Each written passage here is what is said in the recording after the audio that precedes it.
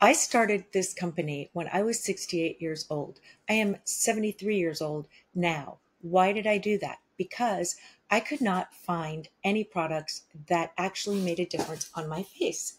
And by the time you're 68, you really need products that actually do something. I'm not saying there aren't great products out there. I just couldn't find them.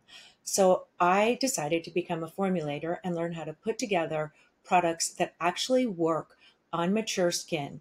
I really hope that you like them as much as I do. Just know that I made them to work for women like us that have been around the block a few times, that are resilient, that know how to crash and burn and stand back up again.